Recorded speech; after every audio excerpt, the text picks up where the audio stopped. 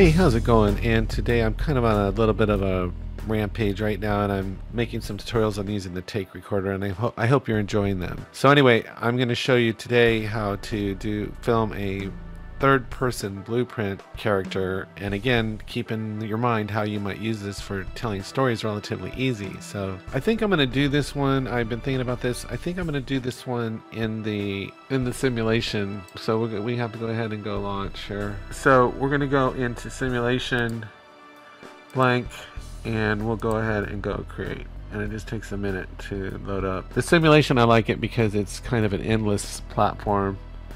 And we're going to do very similar to what we did with the vehicle. If you happen to watch that one, we go to add and game feature, and we're going to add our third person player. And we don't have to do a restart with this, and I didn't have the problems I had with the vehicle, so that's good. So anyway, I'm going to close this. So maybe that's something specific to the Chaos engine, I'm not sure. And then what we'll do once we do that, we're going to set our game mode to BP third person. Now if we hit play, our character comes in and everything seems fine. Okay, so I'm going to escape out of that, and I don't think I need a player start, but I'll go ahead and bring a player start in just so that we kind of have a starting point, a consistent starting point.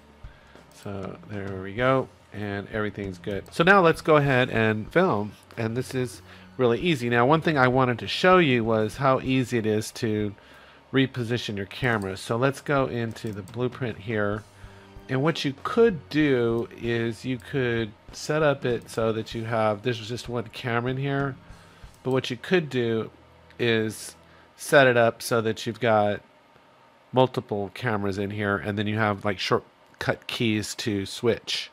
And then if you have a player character that has built-in functions, you could also key in particular animations like sitting down, standing up, laying down, getting up, turning around, and things like that. So I'll do some tutorials about that later of how you could do that. So all we're going to do is we're just going to go ahead and drag this camera forward, and then we'll hit the space bar, and we'll just rotate it around till it's 180 degrees.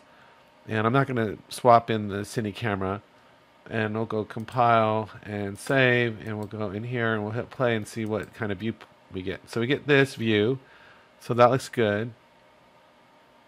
And then what we're going to do is once we've got our camera repositioned, we can go ahead and we could put the camera in any position. So let's say we want to tighten that shot up a little bit. So what we can do is just bring it in and maybe bring it up. I think we can do this in real time actually. So we're just moving in the blueprint. So let's just do it like that.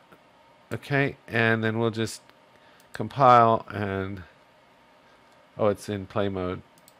So I'm just going to go ahead and compile and save that. Alright, so we're done with that. So if I hit play, that's what we're going to be looking at. Okay, fantastic.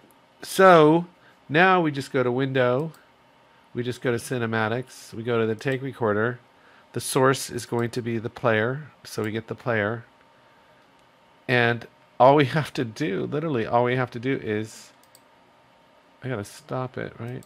Stop. Okay. There might be some little glitchy things that happen along the way. I've noticed some things happen sometimes when I use the Take Recorder. And sometimes what I notice is the play mode changes, and if that happens, it doesn't play in this play mode. If you click here, it might open up as either a new window or a standalone game, and just you can switch it back here if you just click those. That I've noticed that happen a couple times. So what we're going to do is we're going to hit play, and then we're going to hit record. 3, 2, 1, and this is just going to film the character running. So I'm going to click the board, and there we go. And I believe I'm changing my camera angle as I'm moving it. So this could just be the character running. And if I had hotkeys set up, I would just turn around and get a reverse angle with the camera in the blueprint.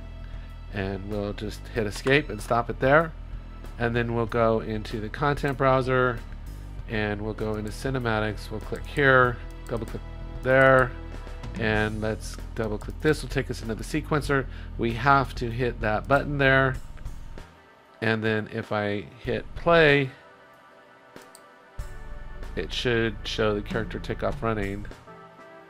Just like that. And that's our shot. Now the camera looks a little jerky, but so you might want to hold it fairly stable. Or I could add a little camera shake in there to kind of hide that. Okay, so that looks good. Now the only question is, will it render out? So we just come up here in the sequencer, and I'm just going to turn off use compression, and I just wanted to see if I can get the best quality out of here, and I'll just do 1920 by 1080, and let's go capture movie. You don't need to save it, and let's see if it works. Seems to be working. Fantastic. And then that's all there is to it. So anyway, I hope you found this helpful. Please subscribe if you do. And I am going to be a kind of a rampage the next couple months. I'm going to be focusing on lighting and animation. And then I might be taking a break for a couple months. So I don't know. We'll see what happens. But anyway, take care, and I will talk to you later.